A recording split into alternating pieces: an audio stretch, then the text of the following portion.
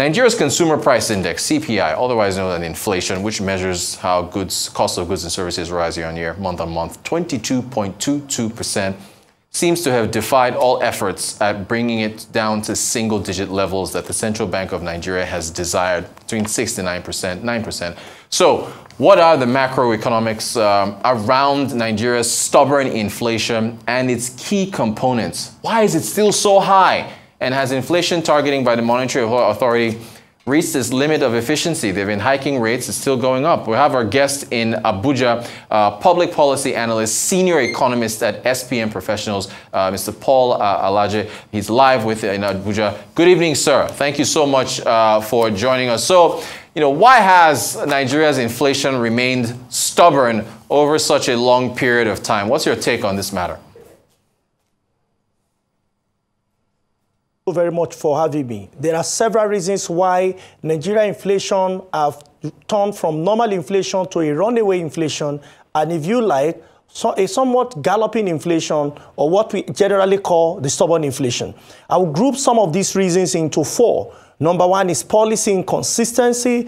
Number two is the negative externalities. Then we also have structural issue and other general issue. When it comes to policy, recall that in 2016, the government have said Nigeria will close the borders without providing alternative. That's increased several prices, commodity prices. That was more or less some protection for some of the in Nigeria. Inflation effectively went up. When central banks started raising interest rate, we started seeing reduction in inflationary figure. Another point is structural issues. Today, Nigerians are queuing. Tomorrow, it has to do with insecurity. And that, of course, is evident in food inflation, which currently is the main driver of inflation in Nigeria. According to the National Bureau of Statistics, is responsible for 24% food inflation, while core inflation is even lower than the headline inflation. We also have what we call negative externalities. We call something spillover effect. What is happening between Russia and Ukraine had tremendous impact directly on Nigeria, and not just Nigeria, different part of the world, especially African nations that largely depend on importation. So when you look at that, the price of diesel in Nigeria increased from 270 to 930, and now it's gradually coming back to about 750, but it's never the rate it was before the war. COVID, another major global disaster, affected inflation in Nigeria to the point that inflation very high during COVID. I must also mention issues that has to do with government. When government of the day came, inflation was around 9%, even though globally the acceptable rate for inflation is 3 to 5%. The Central Bank of Nigeria had said for Nigeria, government will high between 6 to 9%. As I speak to you, inflation is 22.22%. Not my figures. Figures recently released by the National Bureau of Statistics stated that Nigeria inflation is 17-year high. In the last it's been in the last 17 years, we've not had this kind of inflation in our history. But what's the last point here regarding the root cause or the reason why Nigeria have this so much inflation is because of non-convergence in policy between fiscal authority, monetary authority, and trade authority. And we say policies are not converging. On one hand, the central bank is raising interest rate. On the other hand, the federal government says it will increase salaries of workers. Federal government work, I must emphasize, by 40%. What will happen? Inflation that is already high at 22.22%. If government increase without increasing productivity, you and I will go to the same market, civil servants will go. Without increasing productivity, without providing alternative to subsidy to people, then we are even going to see a higher inflation. I hope Nigeria is looking at example of what happened in Sri Lanka, what has happened even in Ghana, that took Ghana inflation for 11% to 40%. Ghana has to do everything possible now to bring that inflation. Unfortunately, even though Nigeria is committing economic errors that is making inflation to gallop, what I am not seeing, or what we are not seeing as a body, is what we bring that figure back to a single digit. Thank you so much for that breakdown. Now, as far as the dynamics of inflation within the Nigerian context, you've explained that. Do you think one is higher than any other? Is policy inconsistency, for instance, higher, head and shoulders above the externalities like the war in Ukraine, COVID and so on and so forth. Within the Nigerian context, as far as the dynamics of inflation are concerned, is there one that stands above all else? Structural issues. One of the reasons why food inflation continues to go high, it is because the fiscal authority have not done the part. What we have seen is that when inflation goes high in Nigeria, those in authority believe central bank should respond. In fact, many Nigerians and economists believe central bank should respond. Central bank cannot buy ammunition to protect farmers on their farms. So when farmers are not protected, they will go to the IDP camps. Food supply will significantly reduce. When supply is reducing and we continue to have 60,000 children every day by 11 p.m., what that means is that inflation will go because demand for food would increase essentially. So because we are not solving structural issues, look at most of our roads. The roads are dilapidated. We have several farming areas where we don't have inroad into them because the roads are bad. People spend days to move commodities from where they are produced to urban center. We have so many articulated vehicles. We have so many trailers breaking down the road. I'm not sure if we're even checking the standard of this vehicle, time it should take to get to where they will be consumed or get into some factories that are working. It's a big issue, structural issue. Not my figure, Smidan, official figure said 2 million factories closed down last year, 2 million. That's official figure, but unofficial figure says 5.1 million factories closed down. When you look at that, what were the issues? Absence of energy, absence of power supply, inability for them to compete with foreign counterparts because they have to fend for their road, they have to provide their water, they have to provide so many things by themselves. And I'm very hopeful that government of Nigeria will look at structural issues that is within our control while they hope for the ones that are outside our control. Fantastic. Now, so food inflation, there were some observations made at the last Monetary Policy Committee meeting on food supply shocks. And the governor of the central bank was talking about why food inflation continues to remain high, and you've echoed those. So he talked about high road transportation costs. He talked about security issues in food producing areas. You just talked about how farmers cannot arm themselves. You also talked about, legacy infrastructure challenges. So what about the fiscal side? Does this all fall on the fiscal side? Are all these responsibilities in terms of how we can bring food inflation down, is that at the feet of the fiscal side of the equation? Fiscal side, 100%. Fiscal authority must understand that security of the nation is in their hand.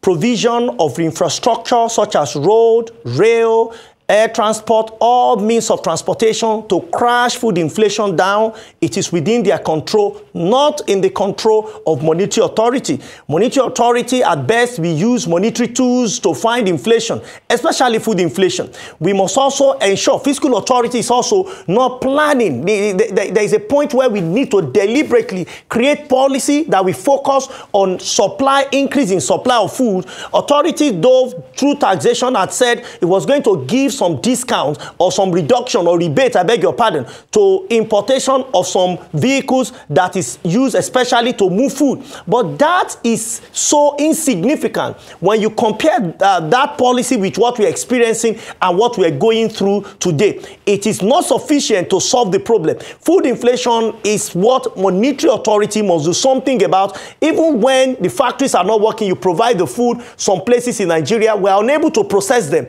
We cannot eat paddy. Paddy is raw rice. It has to be processed. When it gets, how long will it take from farm to the factory? So you have insecurity on one hand, you have inability, you're losing time on the other hand. You have flood, which of course is outside the central bank. Because of flood, the price of rice, 50 kg per bag, increased by 5,000 naira on the average. These are what fiscal authorities must work on. So when you ask me about fiscal, who should take the responsibility for food inflation, even though the central bank will continue to control money supply, manipulating monetary policy rate, liquidity ratio, and cash reserve ratio or cash requirement, as the case may be, is the responsibility of central bank. And you have even seen central bank going to intervene through so many programs, and Borrowers program, and so on and so forth. Even though I think think that that should be in partnership with the fiscal authority. Fiscal authority in Nigeria is beyond paying contractors and paying salaries. And that is why over the time,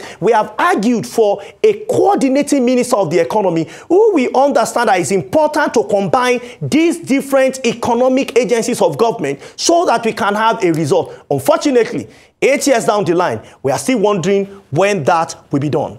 Now, I want to touch on that point. You are a senior economist with SPM professionals. The fiscal side, the executive, the presidency has advisors. It's got economic advisors. Do they not see what you see and other analysts and economists are seeing? You just said that 8 years down the line, nothing, the right choices have not been made. So, they're human beings like us. We talk about this all the time. Why are the right decisions not being made? I mean, despite them having professionals like yourself, economists like yourself at Aso Rock, what are they missing? What's the fiscal side? Is it stubbornness? Is it what do you think it could be?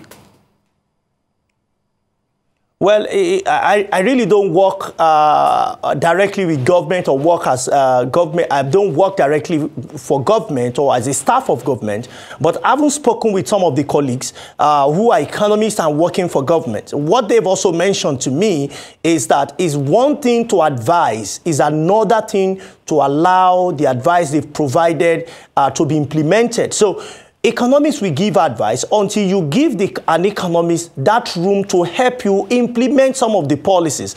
It could still remain a challenge. So for those that are on the side of government, even though I believe they are competent and they should be allowed to do the work. If not, some of us will be worried because we're very excited when government said eventually, after we had clamored for having an economic team and government started mentioning names of those we have respect for, within our space. But unfortunately, even though government has announced this theme, the work, the paper they've presented, the work they've done is still something that many of us are and searching for. By the way, a minute ago, what about the average Nigerian on the street? What are the consequences of sticky, stubborn, unbearable inflation on the economy, the average Nigerian investments and so on? So many things. First of all, an investor will not come into your country if your inflation remains stubborn and untamable. Don't believe me. Believe the National Bureau of Statistics. Bureau of Statistics reveal that in 5 years' time, the value of investment to Nigeria has reduced by 80%, starting with foreign direct investment, the most critical investment a nation should have, to portfolio investment and to other investment. All this investment in the space of 5 years has reduced in value by nearly 80%. What does that mean? There are so many factors, insecurity, so many structural issues I enumerated when you ask your first questions. But more importantly, when all of these issues have led to inflation, what someone from outside Nigeria or business or corporate outside Nigeria is observing is, if I invest my money in Nigeria, an economy that is losing value in terms of the value of its local currency, called Naira. 2, if I want to take my money back from this economy, what will be the rate of inflation? Let me say this. Anyone listening or watching right now and he earned 250,000 Naira January 1st, 2021.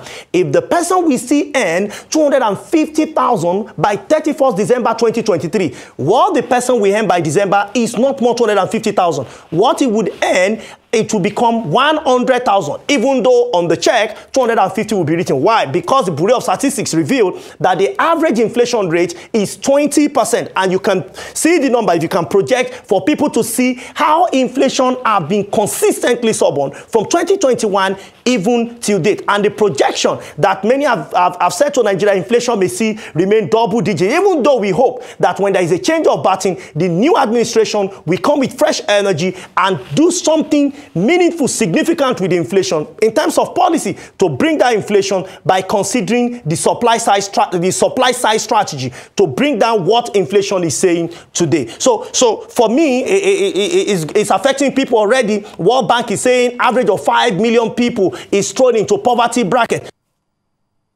for them. Someone who earned 30,000 naira in 2020. How much is the value of that money today? Is this 30,000 naira? If you use merely 20% of 30,000 on annual basis, the first year remove 30% of 30,000, second, third, fourth, and check what the number will be. Even if the person is getting promoted, the increase in his salary, is it up to 20%? Again, how do people invest? It's a disincentive to investment. How do I come to your economy and do portfolio investment at 7, 8, 9, 10% when your inflation will take over 20% away from me? These are reasons why investment is not flowing to Nigeria beyond the insecurity, because you don't need to travel to Sambisa Forest to invest in the Nigeria exchange. When inflation is significantly higher than the return on investment, then it doesn't make sense. So authority must know that to save Nigeria from poverty, hunger, deprivation, high unemployment, because businesses are not coming to this territory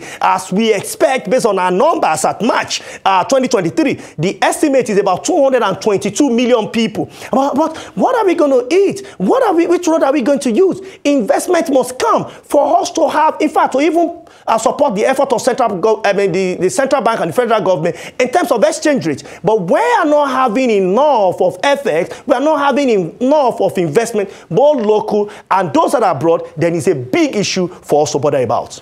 Excellent conversation. Mr. Paul Alaje in our Abuja studios, senior economist, SPM professional. Thank you so much for talking to us about what needs to be done to put fake inflation down, and also the impact it's having on investments and also on the average Nigerian. Great conversation.